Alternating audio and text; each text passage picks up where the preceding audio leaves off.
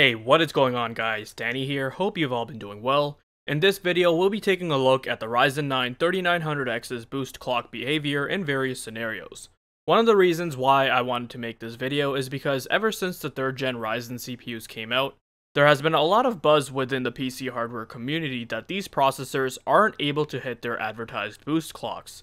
Countless threads on this topic have been posted to various online forums, Reddit, YouTube, and other tech outlets reporting on the issue. I've even seen some owners express their frustration and confusion in regards to not being able to reach those advertised frequencies, despite having adequate cooling and a high-end motherboard. It is a strange phenomenon, and I too have seen similar behavior with my 3900X as well. So I decided that I'd contribute to the discussion by showing you guys some data I collected, which will allow you guys to see the boost clock behavior in different circumstances, such as gaming, productivity, synthetic benchmarks, and a light browsing workload. Before that, I thought I'd give you guys a rundown of my test system specifications, drivers, which BIOS version I'm using, and any tweaks I've made within Windows. For my Ryzen 9 3900X, I have it running with PBO and AutoOC enabled, with a plus 200 MHz offset to the boost and scalar level 3 in the BIOS. The CPU is cooled by a Noctua NHD15 dual tower air cooler. For my motherboard, I've got the Gigabyte X570 Aorus Master with the F5i BIOS, which has the EVGA 1003 ABB microcode update. For the RAM, I've got 16GB of G-Skill Trident Z clocked at 3600 MHz with tuned CL14 timings. For this GPU, I've got an EVGA GTX 1080 Ti Black Edition, which has a plus 100 MHz offset to the core and plus 300 MHz offset to the memory. In regards to Windows, I've got the 1903 update version running, with the Ryzen balanced power plan selected. For the X570 chipset, I've also got the latest version from AMD, which was released on the 19th of August. For full system specs, you guys can check the video description down below. Now, in order to capture what was going on with the CPU cores and what they were boosting to, I was using hardware info to monitor and log the data with a 1000 millisecond polling rate set. So the first chart we'll be taking a look at was the data I captured during a CINEBENCH R20 multi-core run. CINEBENCH R20 is a very heavy synthetic benchmark, which makes the CPU render an image using path tracing.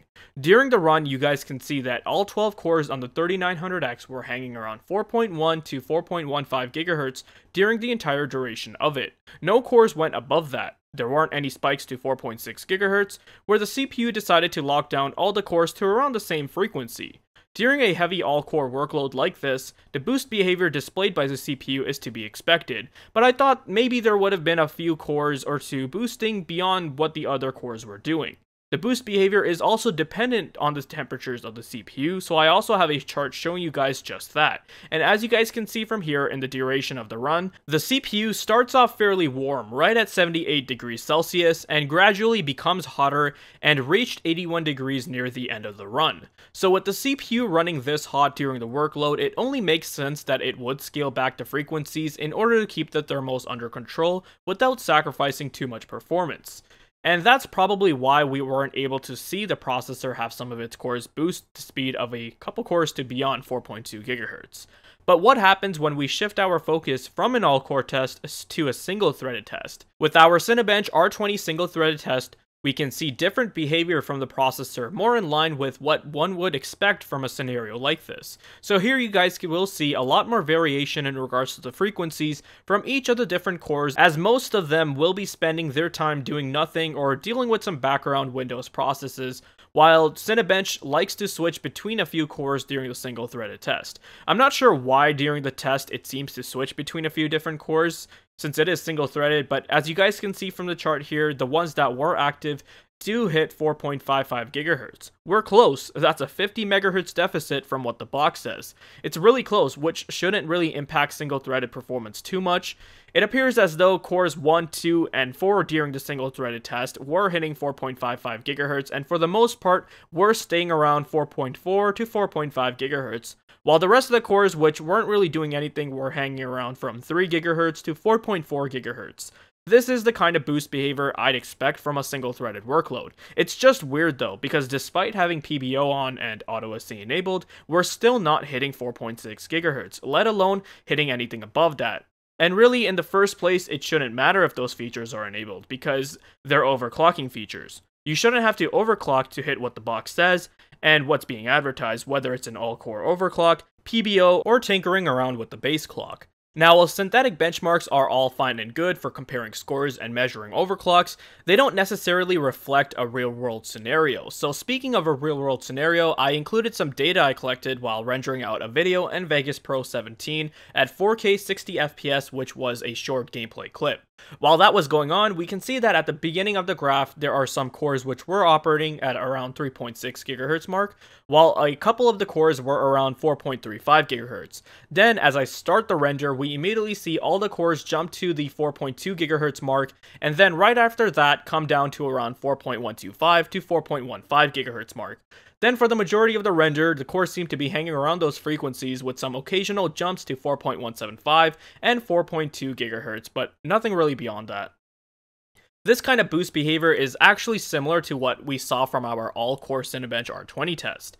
I noticed that Vegas Pro does like to scale with a lot of threads, so seeing the processor behave this way is to be expected in an all-core workload like this. Anyways, moving on, we'll be taking a look at two games, with the first one being Shadow of the Tomb Raider. Now, I wanted to use this game to test boost frequencies because it's a recent AAA title that is fairly demanding and utilizes multiple threads of the CPU. I wouldn't really pay too much attention to the beginning of the chart, as that was data which was logged when I was still in the menus, so not really much happening there. Once the benchmark starts, which I believe was around the 15-second mark, we can see that there are a few cores which have settled to around 4.175 to 4.2 GHz, while the rest seem to be bouncing back and forth between 3.3 GHz to 4.1 GHz, so those cores would be the cores that the game really isn't using. There were some cores which had hit 4.225 GHz, but nothing beyond that. In regards to temperatures, and here we're seeing some decent figures, the biggest spike we had was at 67 degrees Celsius, and that was at the beginning while I was in the menus, whereas for the most part, the CPU was sitting in the mid-50s to low 60s range, with some spikes to 65 degrees Celsius. Now here I would expect a slightly higher all-core boost, and I would have liked to see the actual cores which were active to be boosting to 4.6 GHz, or at the very least close to it, but that wasn't happening either. They were still remaining quite passive, and there wouldn't even be a few cores boosting to say 4.4 or 4.5 GHz. Now let's move on to our next title, and here I've used the Elder Scrolls Online to test boost behavior. The reason why I've used this title specifically is because it's pretty reliant on the CPU, but is notoriously single-threaded. I've mentioned this before, but with ESO, you can play at 4K with maxed out settings, and your CPU would still be the major bottleneck. When we take a look at our chart here, we can see similar boost behavior as to what we saw with Shadow of the Tomb Raider, which was a more thread-heavy game. Most of the cores here seem to be locked in at around 4.175 GHz to 4.2 GHz, regardless of whatever I was doing in the game, which consisted of selling in cities, playing some PvP battlegrounds, or crafting. Doesn't matter, the boost behavior didn't change regardless of the CPU load. When we take a look at the CPU temps, what really makes this more of a head scratcher is the fact that the figures here are really nothing to be concerned about at all. This is nowhere near the point at which I'd say the processor will start to experience thermal throttling.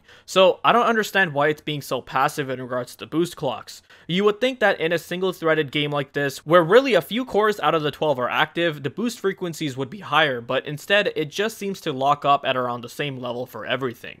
The last chart I wanted to show you guys was the boost behavior that was observed during a basic light workload. This workload consisted of having a web browser open with multiple tabs, one which had a video playing, Discord open, Microsoft Word, Excel, and Outlook open as well.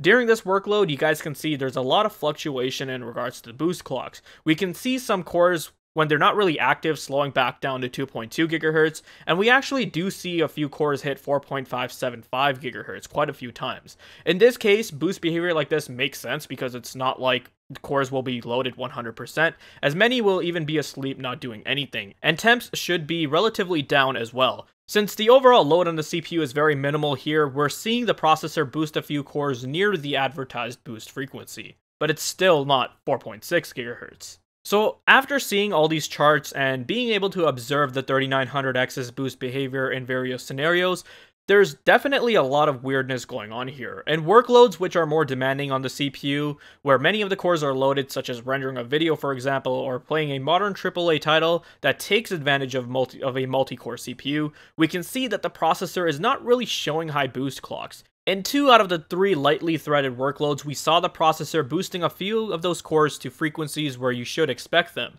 However, when it comes to gaming, I think that the CPU is being a bit too passive here. Thermals aren't an issue for me, and what I'd say was even more concerning was the fact that both games pretty much showed similar figures, which doesn't make sense to me as one really only cares about single core performance, while the other is multi-threaded. Regardless, as mentioned before with temps being a non-issue, why is the processor regressing its boost clocks to that extent? Whether PBO is on or off also makes no difference, which is also kind of disappointing to see, as this was a feature that was discussed prior to the 3rd gen launch. Robert Halleck from AMD even made a video explaining the feature and talked about plugging in an extra 200 MHz that will allow you to essentially overclock your CPU, granted you had the cooling and power delivery headroom. Therefore, in theory, having a good CPU with a high-end motherboard and good VRMs should allow the processor to stretch its legs further, right? Well, if a Noctua NHD15, which is arguably the best air cooler out there, and that even competes with high-end radiators, plus an Aorus Master motherboard aren't enough, then I really don't know what is. What's sad though is that there wasn't a single instance where the processor had hit 4.6 GHz. The boost figure that was on the box, never, not even with any auto OC features. Now whether this is an issue with the processors or there is something wrong with the motherboard, I'm not sure. It could very well come down to the EVGA updates not being adequate, and hopefully things get ironed out with the future update. I'm more so leaning towards this being a BIOS or motherboard issue.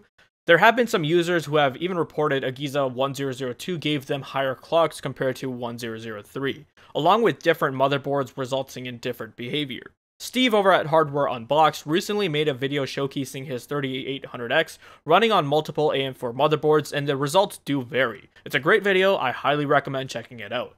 It could be that with the newer update something was broken, but there have been some reports going around that this was intentionally done by AMD to ensure longevity of the hardware, which is concerning. What also doesn't bode well for them is the fact that they've remained pretty silent on the matter and haven't really released a statement in regards to why so many can't hit the advertised boost clocks out of the box without having to resort to any sort of overclocking methods. It is a bit disappointing to see, I'll be honest with you guys, but I guess we'll just have to wait and see, and hopefully there is a solution to this in the near future. For now though, I'm going to continue to enjoy my 3900X. Don't get me wrong, it's still a magnificent piece of hardware that offers impeccable performance in all areas of computing. I hope you guys found this video to be informative and enjoyable. Let me know your thoughts down below. Check out the video description for my other videos and ways to support the channel. If you're interested in more content like this, then make sure you're subscribed. Thanks for watching, take care, and I'll see you in the next one.